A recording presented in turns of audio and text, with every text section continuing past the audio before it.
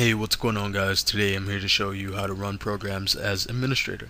So it's really simple. Just make your way to the application that you want to run as administrator. In this case, I want to open up Internet Explorer as administrator. So all you do is right click it, click on run as administrator. The prompt will come up asking you to say yes or no. Just click on yes and it'll open up. Now for some reason the prompt doesn't show on my screen recording software, but you did hear the dinging sound letting you know that the prompt did come up, and I did click yes and Internet Explorer came up.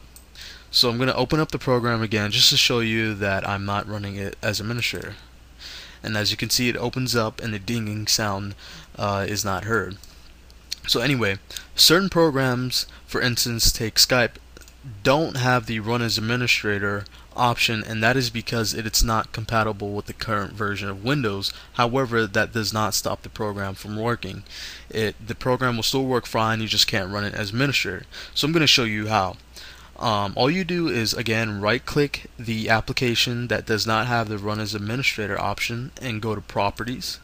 From there, click on the compatibility tab, and at the bottom you should see the privilege level with the checkbox underneath, which you can check, and it says run this program as administrator. All you have to do is check it, click apply and OK, and click the application to open it up.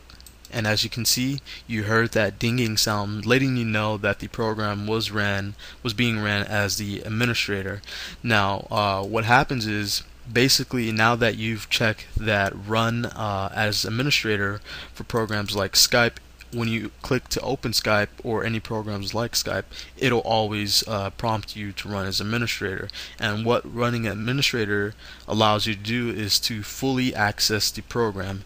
So thanks for watching. Be sure to like and subscribe to my videos.